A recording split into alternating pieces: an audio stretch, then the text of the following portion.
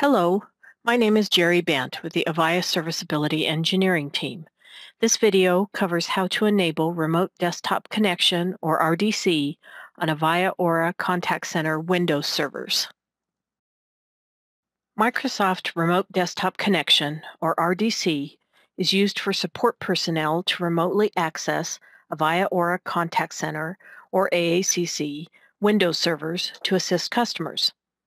This brief video demonstrates how to enable RDC on AACC Windows servers to allow remote access for those support personnel. The procedure is fairly simple and only takes a few minutes to complete. Initially, you must log in to the AACC Windows server using an administrator account. For this demo, I am already logged into an AACC lab system as an administrative user. First, you will select Start and then click on Control Panel. Then in the upper left corner, click on System and Security. Under the System section, click on Allow Remote Access.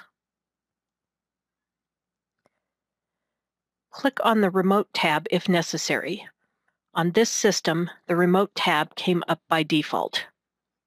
Under Remote Desktop, click on the option Allow Connections from Computers Running Any Version of Remote Desktop.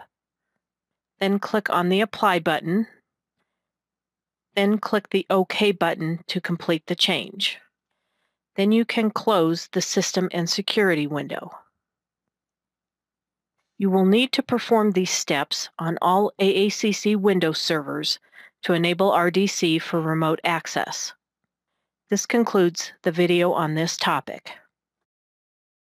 Thank you for your time today. We hope this information was useful. We welcome your comments, questions, and feedback at mentor@avaya.com or on Twitter @AvayaMentor.